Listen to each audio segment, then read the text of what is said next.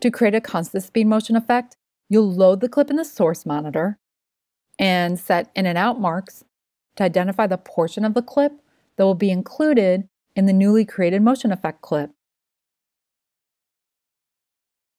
And then you'll click the motion effect button or key you mapped. If you didn't map it, you can apply it from the command palette by activating the Active Palette button. Then you'll fill in the variable speed option. The numbers on the left show the current duration and frame rate. You use a field on the right to plug in the new information. Notice when you fill in one field, the others auto-update.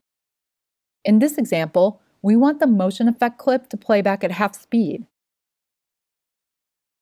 So we can use the 50% default speed value.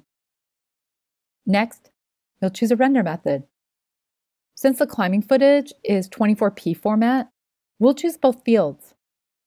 And since we're not creating a high-speed motion effect, we can click Create and select a destination bin, like a pre-created motion effects bin.